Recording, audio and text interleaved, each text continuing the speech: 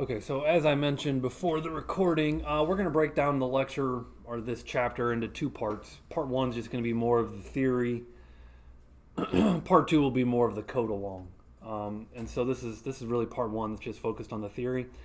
That is the theory. The topic is working with model binding, and so like a lot that's happened in this book is we've been working with model binding, and we take with what we've kind of assumed to be true and we add to it. So it's like we've done this already a little bit before, so let's just it's a review of what we've done so far, and adding to our comprehension just more broadly. So with model binding, we're going to have primitive types. When you talk about primitive types, you're talking about your ints, your doubles, your primitive data types, and your complex types. Things like your classes, your students, your NFL teams, so on and so forth. So we're going to work with model binding using both basically the basic data types, aka the primitive, and more complex, aka your reference types, your class types.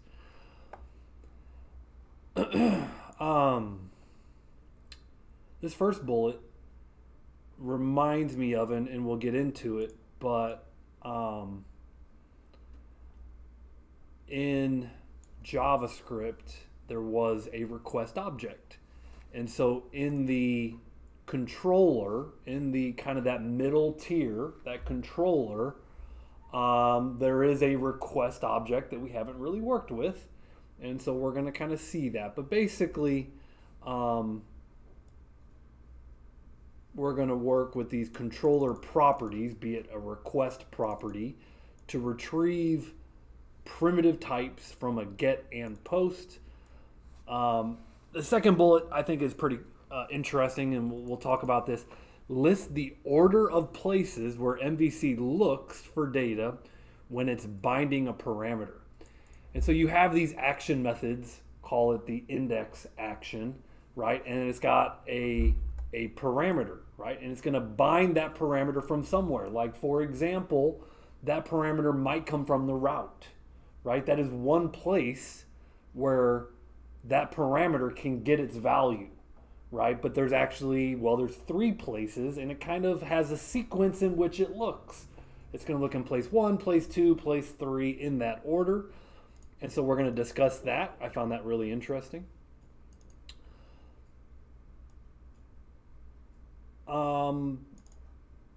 Again, describe how to use model binding to retrieve primitive types from get and post request. Describe how to use model binding to retrieve complex types and nested complex types. And so nested complex type is when you have a relationship like a incident has a technician, right? When you have a complex type is one type with another type that's inside of it, nested inside.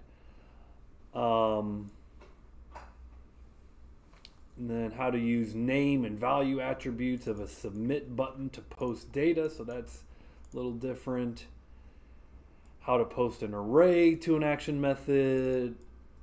Describe the use of attributes to control the source of bound values. Describe the use of attributes to control which properties are set. Okay.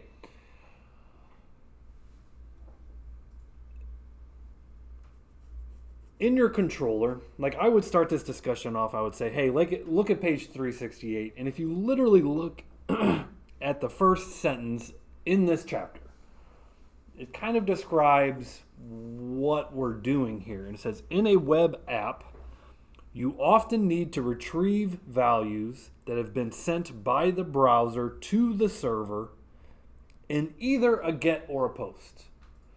Okay, so you have a client that's on a browser,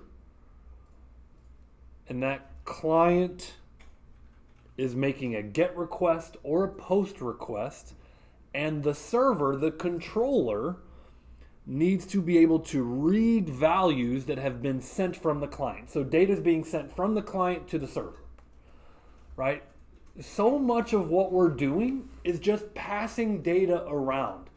For example, ViewBag. You're going from the controller to the view, right? So you're sending data from one place to another. View data. Remember, we use view data to send from one controller to another controller, right? So much of this is just, sending data around and these different ways of sending data around. What is model binding? Model binding is from the client to the server. You're reading values sent from the client to the server. I think that's an important first note to make in this chapter is like basically what are we working with here? We're working on reading values sent from the client into that controller because that's the server, right? And so one way that you can do this, in other words, you can read values on the server sent from the client are with these properties, be it a request property. Now in JavaScript, we had a request object, right? You guys remember that. We actually haven't had to deal with the request property or object here, but it does in fact exist. And so here's an example of using again, this is in a controller obviously, of using a request object to read from a query string, right? So in a query string here, we've got, remember a query string starts with a question mark. We've got a key, if you will, of page and a value of 2. So up in our query string, this comes from the client, right? This URL is sent to the server.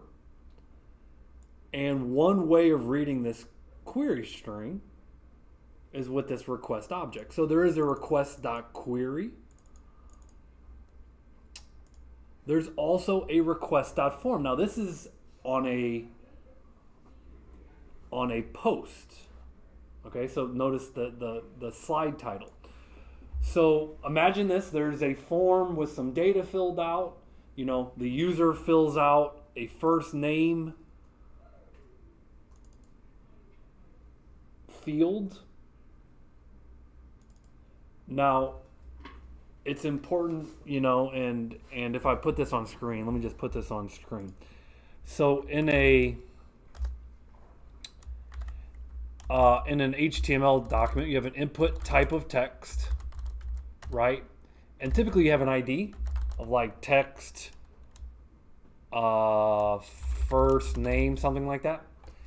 And this is a pretty standard HTML. Keep in mind there's a name attribute, okay? And so what goes in this name attribute is what you put right here inside of the request.form. So this form data, this is coming from the client. We're going to read it on the server using request.form. Again, this name attribute has to match first name. And something you're going to see kind of at least more than once, it's actually not case sensitive. You could do something like this, and that's going to work out okay. It's case insensitive, okay? But basically, request.form is looking at those name attributes. My assumption would have been incorrect in that it would have been the ID attribute. Okay, but it is, again, the correct assumption is looking at the name attribute. Now, you might be saying, well, Mr. G, we've kind of, we've been working with form data and, we haven't had to use this request property as it's called, right? This is a request property. And I would say, well, you're right. We've been using model binding to this point. And because we've been using model binding, we haven't had to do this. And so I think this first page on, introducing to model binding and these properties of the controller class by and large part, they're showing you another way of extracting information. But by and large, we haven't used it, and really we won't really need to use it a whole lot. Okay, these are now we kind of looked at two ways of looking at this request property. Route data kind of comes next. Again, we haven't, like, if we wanted to read our route data, we would use like model binding, and we would put the ID in these parentheses, right? And you guys have done that. Again, so just another way of doing it is really what this boils down to. So what do we have here? Here's our URL. That URL is coming from the client. It comes into the controller, and well, what is the ID? Well, the ID is the third segment of this route. Home is the controller, index is the method, all is the ID. And so this parenthesis is the route segment, as you can kind of expect, route data dot values. Looking at the route segment, again, is all. So inside of the viewbag.id, so ID is all, is what that boils down to. And again, just another way of coding the same thing. I think we've all been doing this long enough to say, hey, there's more than one way to code something, and this is just gaining that exposure on how that is.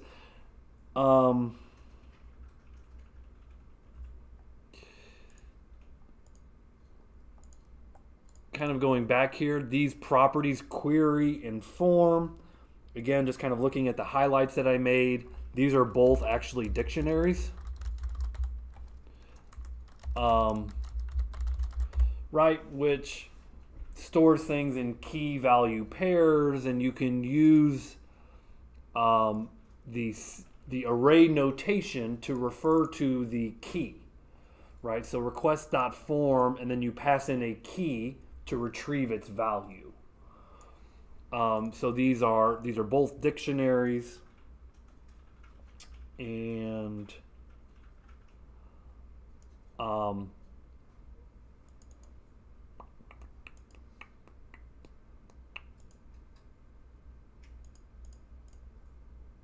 that's the main part that I wanted to cover on that. This is a little bit more normal for what you guys have seen. So kind of flipping the page onto page 370, we see that we're going to get our ID in our index method. And at this point, I believe you guys are comfortable understanding that that ID, in most cases, we get that from the route. Okay, in many cases, we get that from the route. On page 371, I want to point out that the order that MVC looks for data to bind to a parameter. So I think it's worth, what is binding? Binding is just kind of matching two things together, right? You're kind of linking two things together, marrying two things together. And so, what are we binding this ID to? In other words, where are we getting the value from? So MVC is going to give this ID a value from somewhere, and where does it look? And it looks at three places. Place number one, the body of a post request. And so here you can see a form parameter in the body of a post request. So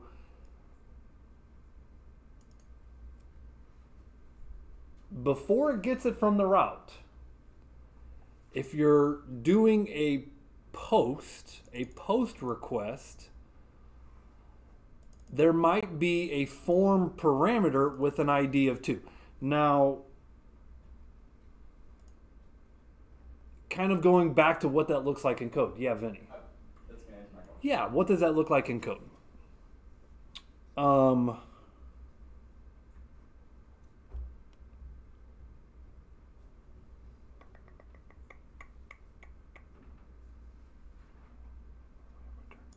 So kind of backing up into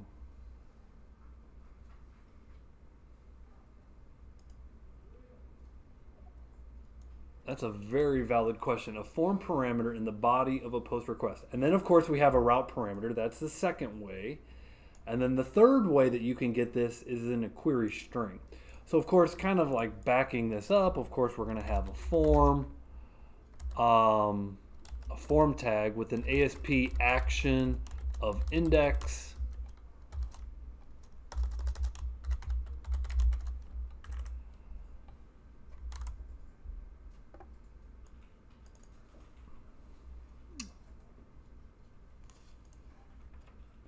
Okay, cool. So I paused that, and what I did was I spun up. So the question is this. Where can you get this information? And the form parameter coming from the body of a post request. So obviously it comes from the form. And so just taking what we just discussed, and it's looking at the name attribute in HTML. That's what I did, is I went ahead and I put in a post with an ID, and then on my home page I put in a form, and I had a hidden field. Doesn't have to be hidden, but I put in a name of ID, and I hard coded a value of 10. Of course I can pass in 101. Okay, but it's this name attribute of some control on my form, and so that's going to come from the client to the server. And if I go ahead and spin this up, I have a breakpoint in there, and when I hit my breakpoint, you could see the ID of 101 was passed in from the value. So that is an example of doing, of retrieving this. Now, that's binding, right? Basically, binding says, hey, I'm tying these two things together, right? This parameter is going to be bound to the form, a control on my form. So that's the first place that it looks by default. The second place that it looks is in a route parameter. So maybe I can pause and demonstrate that one. Okay, unpause. The next thing, a route parameter. And so, as we've done many times before, up in the route, right? This is a segment on the route. That's part of the default route that we've studied. I went ahead and I made another method called about, just because, we demonstrated this one in another way. I was just going to go ahead and make another action method. And so I made an about method. And then on my home page, I made an anchor tag that took me to the about method, and I put into the route to match the ID segment, the number 300. Of course, you could just, customer 3003. Okay, but the point is, it's going to put that up in the URL, and then that URL will be sent down to the parameter. So as we demonstrate this, I hit my breakpoint. When I click the link, customer 3003, notice in the lower left, you can see the URL. It says localhost home about 3003. Boom, I hit my breakpoint, and if I hover the ID, you get 3003. Okay, so that's demonstration number 2. And demonstration number 3 is the query string parameter of the URL. So let's stop, and I'll kind of pause this and just code up a demo on that. Okay, so unpause. Then the third way, right? So this was the demonstration of the first way, be it from the form, right? If you had a name attribute on the form. This is the second way. The way that we're most familiar with and that we've been using is binding it to the route. which has the same name as my default route right here. So ID is that third segment. And then the third way is getting the ID could be bound with a query string. And so you'll notice I have a contact method. And what I did was I coded just a traditional anchor tag with the path of home controller contact method, passing it a query string ID of 4000. And you can change this to 40,001 contact 40,001. Now notice when I hit my breakpoint, and here's my link. You can notice again lower left, the URL looks good.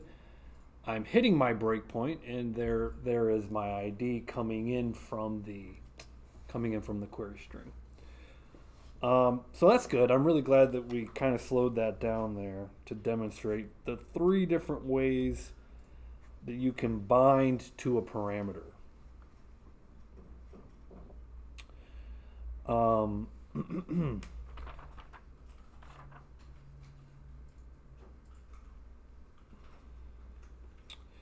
The benefits of model binding.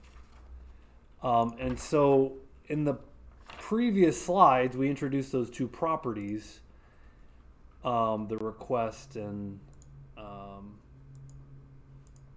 route data. But this is using model binding, basically automatically linking 2 things together.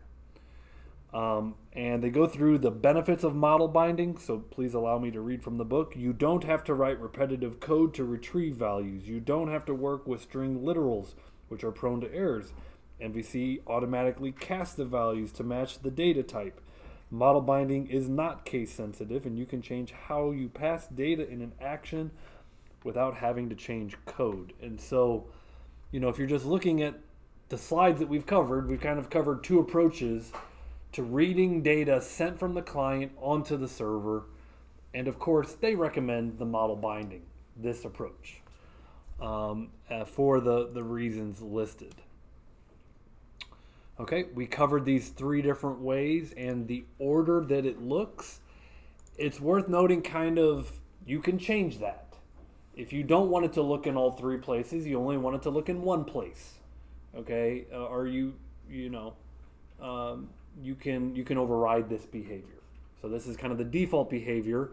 Again, taking what we know, we've kind of done number 2 for a while now, and adding to it, right? Where else can we retrieve these values from? Number 1 and number 3, we have not done that.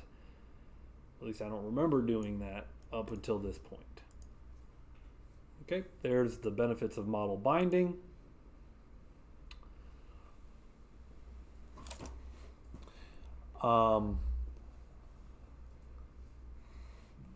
This is another example. Again, we kind of walk through this, how you take the name attribute from the form and bind it to parameters in your action method. So these are primitive types. What's interesting is that you can't really say object types because a date time is an object type. So more broadly, types that are built into C#. So primitive types here, they're referring to kind of the built-in types. A string is built in, a date time is built in. And in fact, if you go back, if we kind of remember our C# class, in other languages, there's a big difference between like a string and an int. For example, in Java, and this is just good programmer knowledge. An int in Java can only hold a whole number. So like int x equals 6. There is no, like, remember x dot toString. If you want to get x value into a label, you could do x dot toString and in C#. And the reason for that is that the primitive int is an alias for a class called integer, for an integer class. And so in Java, that wasn't the case. There were no methods on your ints in Java. They just held numbers. So even the simple data types like int in C# are in fact reference types, are instances of classes. Okay, so in my mind, there's always a big difference between primitive types, which are like ints, doubles, floats, chars, in the Java world, because Java world, those primitive types don't have methods associated with them. And reference types was another name for your classes and objects. All of your classes, you know, you create a class, you create an instance from that class, therefore you had methods that were associated with it. That's not really the case in C#. Int is a class in C#. It's therefore the distinction in my mind is actually needs to be updated, and this definition of primitive types should just be updated to, okay, what are the built-in types to C#? Ints, floats, strings, date times, bool. If it's basically built into the language, that's the category of primitive types that they're referring to, versus the classes that you and I create for our software that are more what they call complex types. Okay, because again, date time, well, that's a class. Date time's a class, but so is an int, and they're both considered primitive. Okay, now that we kind of covered those bases, what is happening here? Well, we've got this name of description, so whatever they typed into this text box would be sent into that string. And here, the due date, again, these link or they bind together from the form data into the parameters. And then with that information, you can see they actually construct a new object. This is a type of to-do. So in comes a primitive data, and then with that primitive data, they construct an object, and then whatever they need to do with that object, maybe insert into a database, what have you.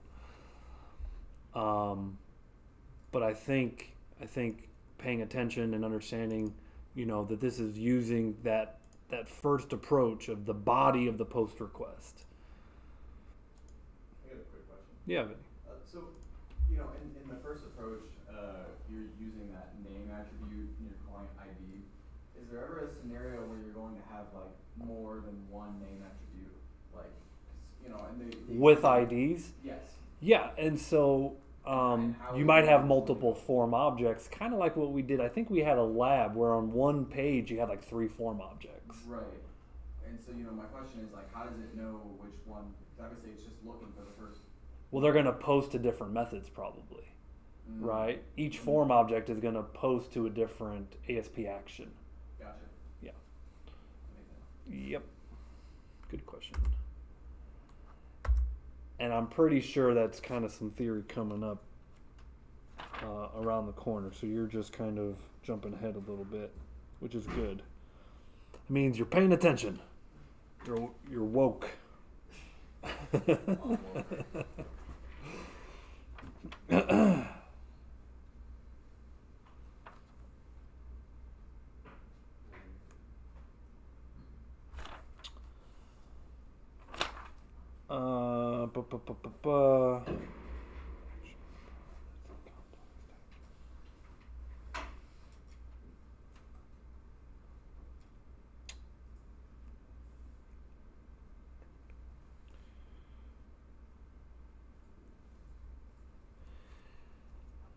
Now, I know you guys are ready for a break, so the last thing I'll say,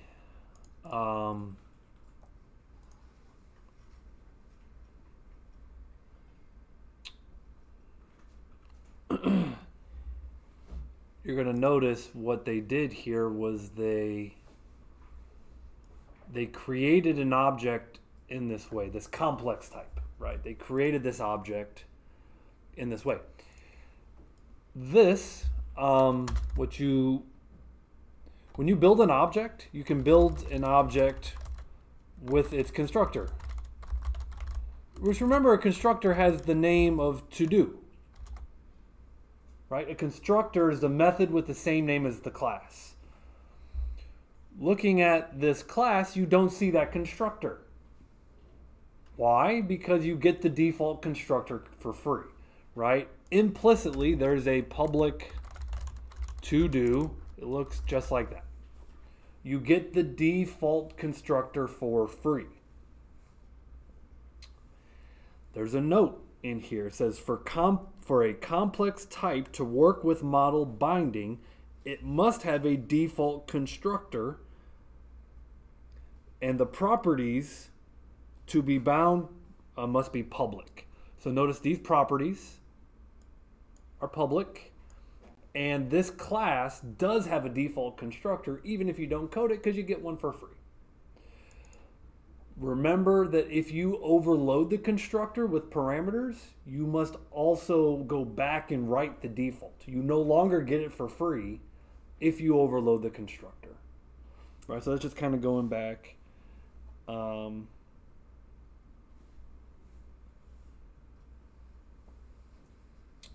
That's just going back to here.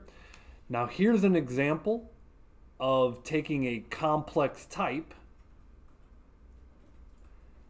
and how, instead of just passing in the individual values like you were doing before, now you can pass in a complex type. The way to do that is, first off, your view has to be strongly bound, or strongly typed, right? So we learned how to strongly type a view, and then you can use the ASP4. Again, this description and due date, what did it say? These had to be public.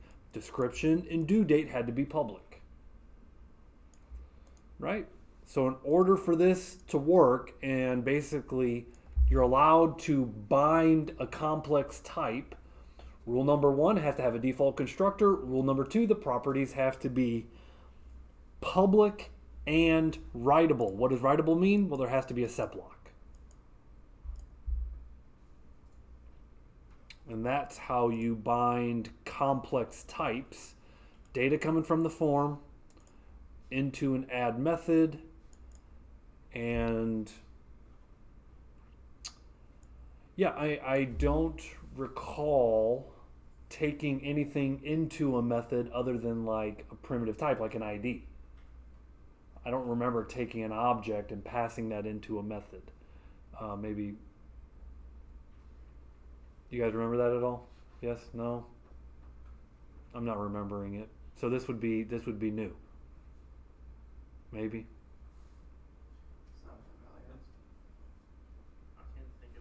I can't think of a single time. Maybe I'm just forgetting, but that's okay. All right. Why don't you guys go ahead and take a break? Okay, we'll kind of finish up with these last slides here, and then you guys will do some coding out of the chapter. So, kind of left off showing how to bind what was considered a complex type and kind of the rules around what's necessary to do that. But then you have nested complex types, right? And you call that nested. There's the programming term that I learned was called aggregation. When you have a class, in this case Teams view model, that has a relationship, there is a has a relationship. So aggregation is a, in quotes, has a relationship. Versus inheritance, which we just covered in the class this morning, is a relationship. So you're just looking at the English language. When one thing is another thing on the board, you could say a dog is an animal, a pit bull is a dog. That's based on what things are. And that's how you can begin to understand, well, this is describing inheritance. The English language is describing inheritance when you're looking at a written definition of the problem.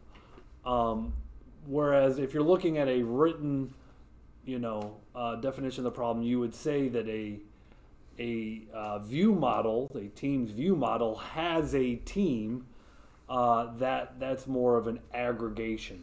When there's a complex type inside of another complex type. So this is, anyways. So how do you do that? Well, of course, the team's view model then is going to be bound to the data coming from our form. Okay, so kind of the first thing is you could see that this is a complex nested type and aggregation relationship. We're going to accept the parent or the, I don't even want to use the term parent because it's not inheritance, but the team's view model. And then down here is the approach that I would recommend. Of course, a strongly typed view for a team's view model. And then you can use these ASP4 team.teamID. And then when you post that, of course, it's going to generate a team's view model with the fields populated for the team ID and for the team name.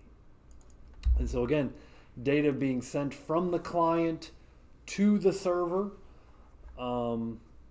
via binding. And so that's really not too hard to do that. Of course, there's an untyped view that they kind of show you here.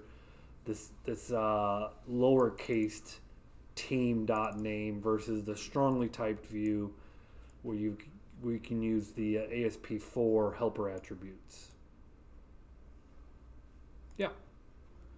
So I'm just kind of confused because I mean it just seems like the same stuff that we've already been doing. Like it doesn't seem too different. So what is the difference? Like what makes it client to controller? What makes it go from, yeah, so to kind of take a step back, I agree with you. A lot of this we have done. It's just kind of a Why it works. yeah, behind the scenes, why these things are happening. So yeah, I know that I'm pretty sure you've done exactly this kind of thing before, but this is a little bit more like you said, why it's happening, or you know.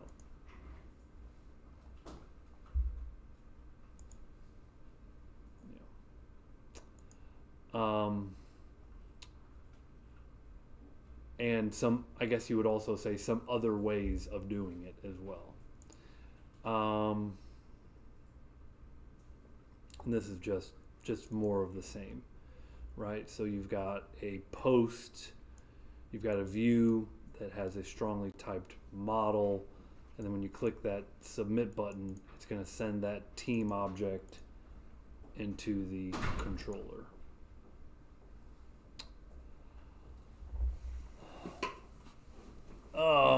All right, so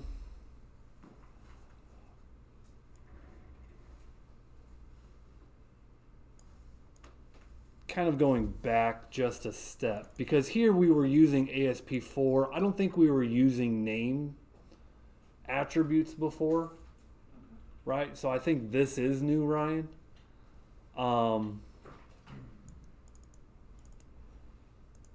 And so here, in fact, when I coded this is exactly what I did. It says how to use a hidden field to post a value to an action method. That's actually exactly what I did when I did a post here, and then on my home page view,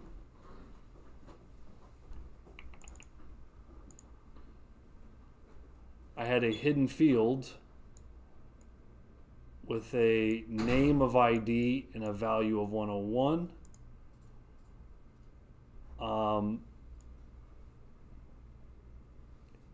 The only difference is here, this would be, this ASP4 would go to a team as opposed to an int. Presumably this is a strongly typed view. So model team, and then after your model team up on the view, then you've got ASP4 team ID.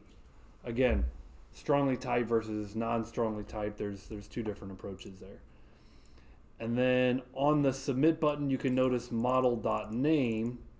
So if your controller sent on the get request, your controller sent a team to the view, you could use that to populate your button. That's why that button says Seattle Seahawks. Because on the get request, it sent in a team for you to use. Not too sure, right? So like, okay, again, you're sending a value from the client to the server using a hidden form field. These next two buttons, I don't know how often you're going to find yourself doing this particular. It says how to use an input button to post a value. So if you actually look at this, we've got an input type of submit, and we're sending the team ID across as part of the button. I found that to be a little bit strange because, again, I think this makes more sense in my mind, having hidden fields instead of putting it as part of a button.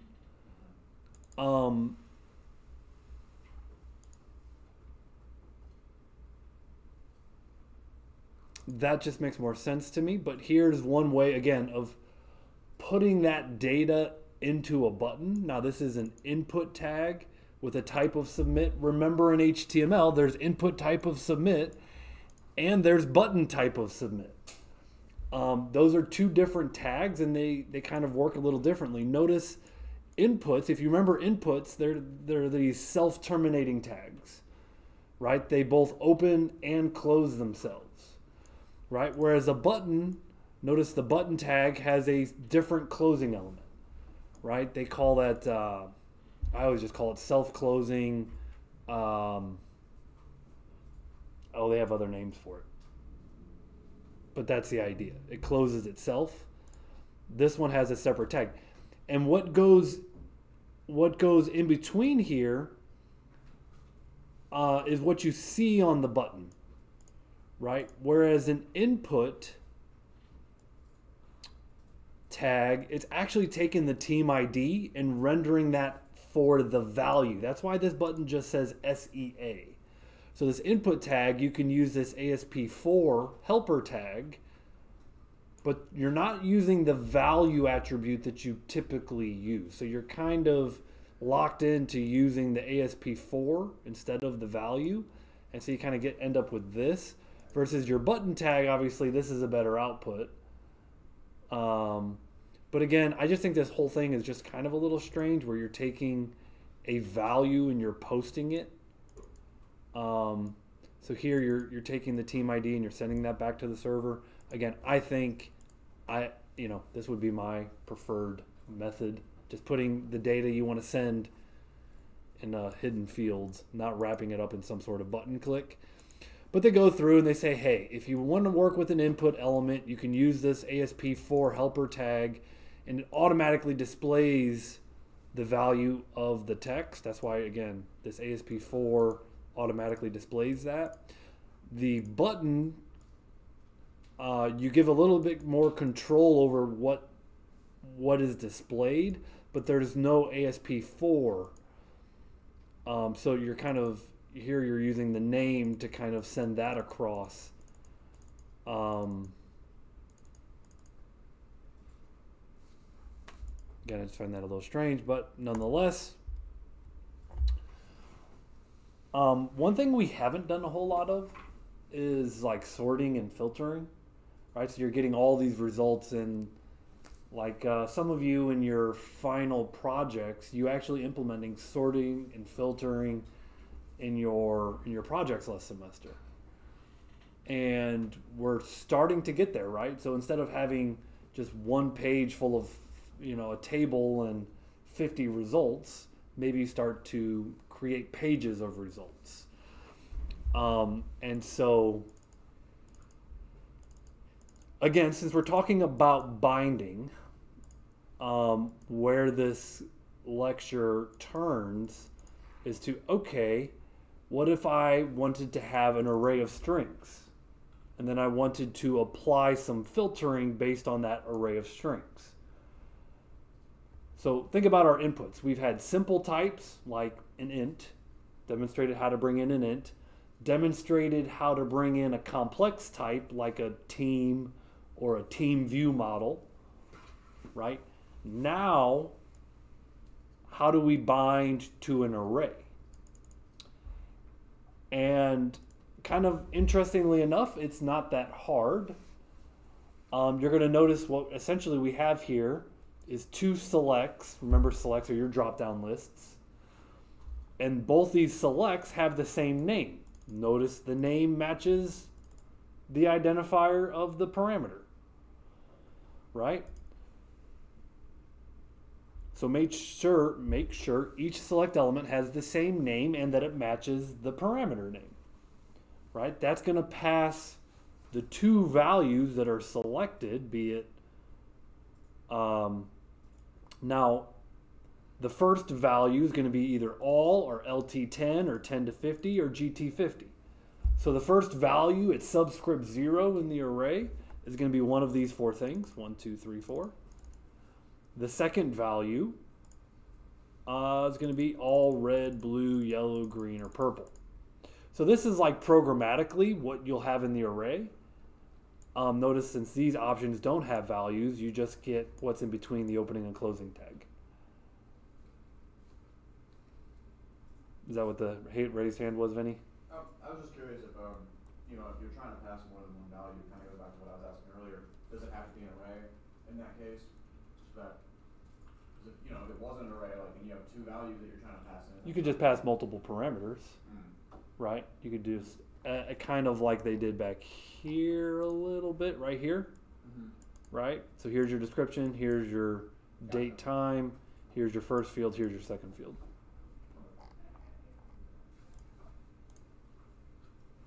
And again, you can kind of see the first string is LT10. That was in the value attribute. And since this other drop-down list didn't have a value attribute, it's just going to store the capital letter BLUE that's in between those options.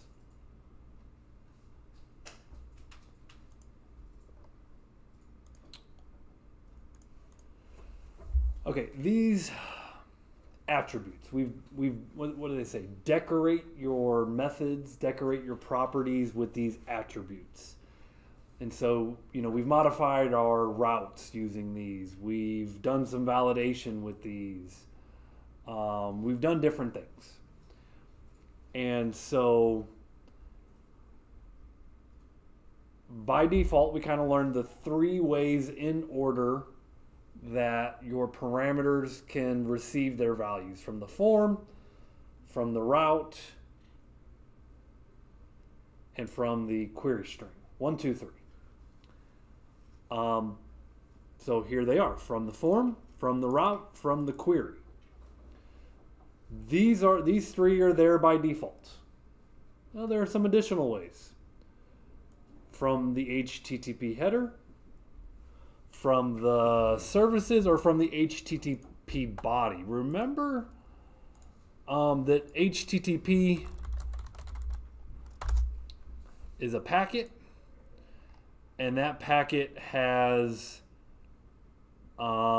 different parts. And so let's see, frame.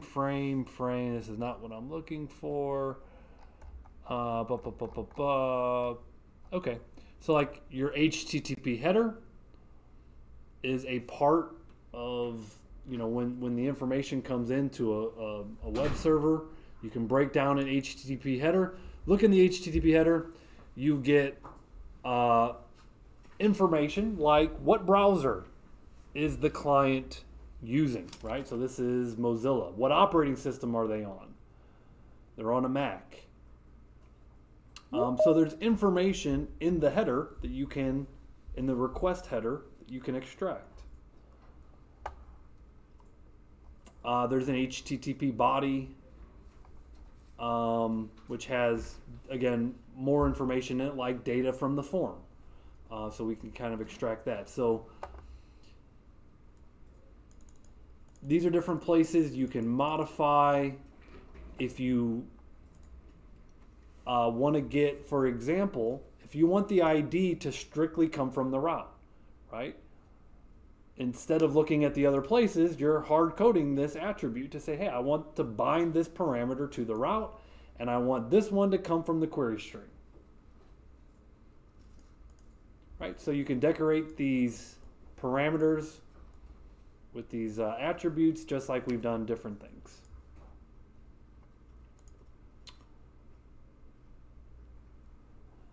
Now, this is from the HTTP header with the name of user agent. Again, the user agent is, again, this is information coming from the client to the server.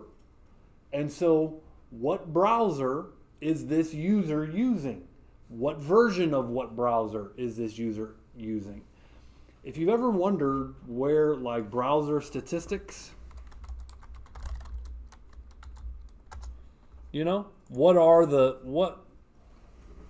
browsers are being used? Well, how do they even begin to gather that information? Pretty simply, every client that requests something from a server is sending in an HTTP header the browser. And so from a server, if you ever want to know what browsers are being used on your server, you can inspect the headers and tell what browsers and what browser versions and what operating systems your clients are using. This is totally possible here.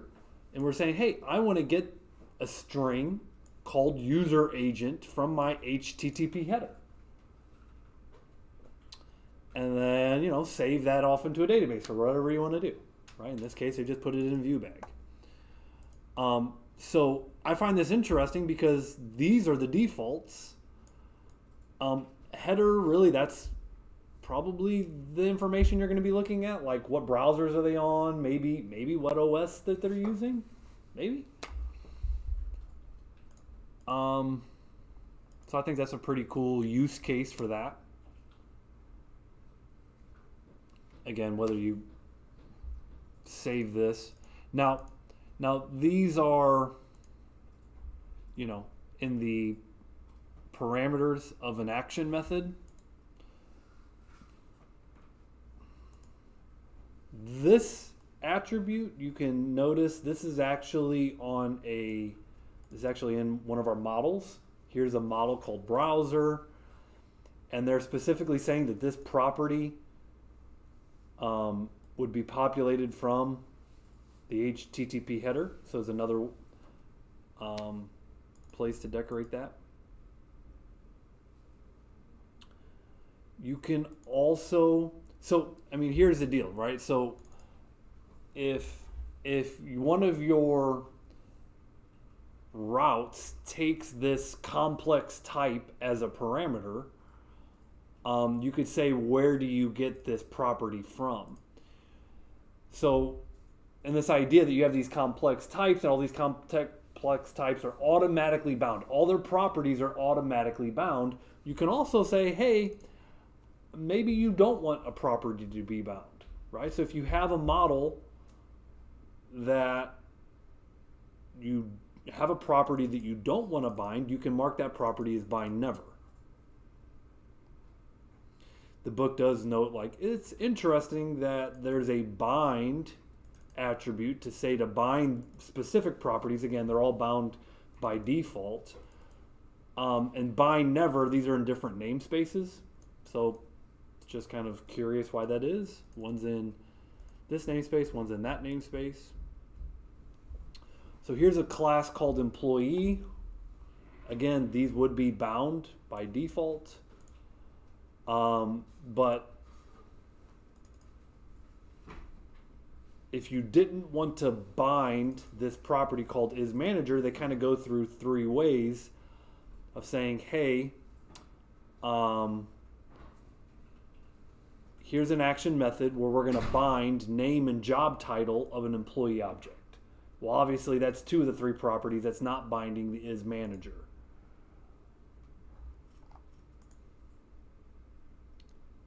So that's one place that you can do it. The second place to do it would be on the class itself.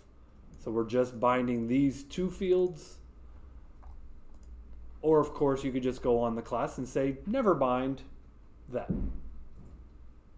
So kind of three ways of binding different properties or not binding the one property that it goes through. Okay, that's by and large a lot of the theory for this chapter. Like I said, we're going to break this up into two parts. The second part, we're just going to be doing the coding of a to-do app. So that's where this leaves off. We get a to-do app with these different filters and these different tasks, and adding a new task and deleting completed tasks. So kind of a cool little app that we'll step through in the next little video.